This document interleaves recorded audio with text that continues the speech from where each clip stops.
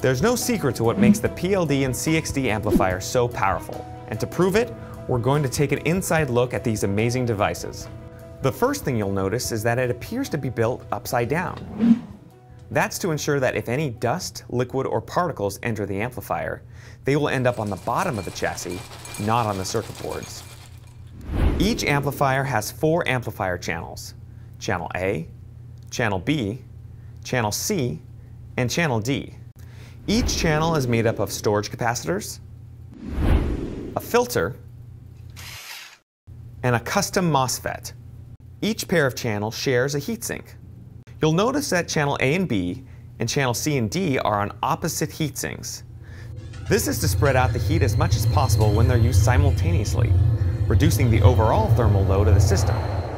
One of the features that sets this amplifier apart from the competition is the flexible amplifier summing technology. This patent-pending technique enables you to configure the amplifier using 4, 3, 2, and single-channel amplifier configuration, making this the most flexible amplifier QSC has ever created. What makes fast amplification possible is this QSC-designed proprietary MOSFET, utilized in each of the 4 amplifier channels. The brain of the amplifier is this processor, which provides real useful DSP to the amplifier. It provides all of the essential processing, like crossover, 5-band EQ, delay, peak limiters, and more. There's no need for an additional external device because all of these functions are built into the amplifier.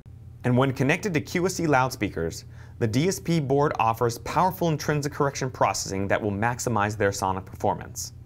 Now that we understand the major components, let's run through the power, audio signal, and processing flow. Power comes into the amplifier, goes through the line filters, and enters these power supplies. The majority of the power is converted from AC into DC using power factor correction technology and is used to charge the amplifier's power capacitors. There, the power is available to be fed into the amplifier's power modules. Meanwhile, on the other side of the chassis, the audio signal enters the amplifier and is converted from an analog signal to a digital signal on this input board. From here, it's transported to the amplifier's DSP board. This is where all the processing is applied to the signal. At this point, the power stored in the capacitors and the processed signal converge in the power module and then travel through these heavy wires onto the output board, where it is finally sent to the loudspeaker as an amplified audio signal.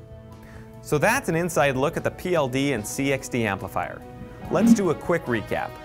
Chassis construction, channel layout, flexible amplifier summing technology, real useful DSP, and power and signal flow.